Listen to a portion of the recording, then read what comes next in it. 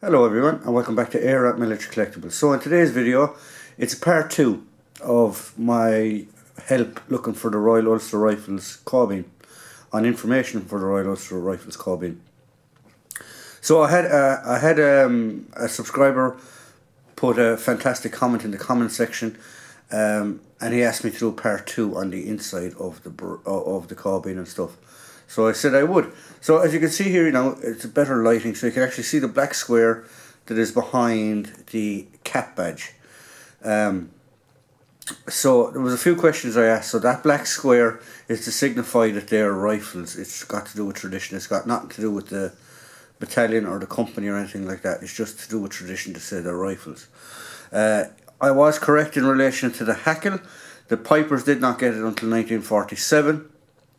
And it seems to be later on towards Korea, when they returned from Korea, that everyone started wearing the hackle. There was a few other things. The Queen's crown doesn't ever seem to have been changed. It always seems to be the King's crown.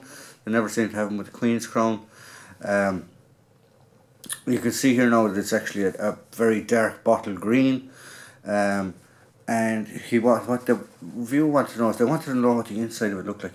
Now I can't actually really tell with the light, but it's quilted. It's slightly quilted, not as heavily as some other ones. If I just turn off the camera 1 second, because I'm using my hands, and I'll turn it. So here we have it.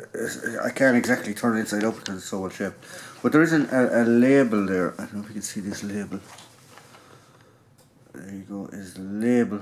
I don't know if that'll be able to date it. There is a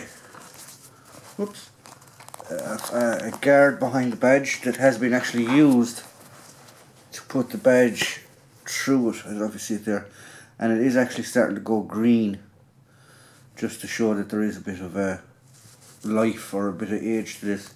And as you can see here, there's a sweat mark here from being constantly used. So that's the inside of the carbine. He said he might be able to date the actual carbine itself by the manufacturer of it. So as you can see, it's shaped. That's how it is. This would just normally sit over your left eye. So hopefully there's a bit more information to come on this beret. He did name 2 other regiments in that comment. He named the Royal Enniskillen Fusiliers and the Royal Irish Fusiliers carbines. I have an Enniskillen Fusiliers carbine with the red triangle. I need to try and either locate one or make one up for the Irish Fusiliers, because they had an interesting decoration, shall we say, behind their cap badge. So there you go, just a quick little video on a part 2 for more information on my Royal Ulster Rifles carbine. So I hope you like what we provide here at Air at Military Collectibles. Please like, please subscribe, and please tune in for the next video. And as always, if you want to get in contact with the channel, there is an email at the top of the video description. And if you want to contribute to the channel, there's also an Amazon wishlist there as well. So thank you very much.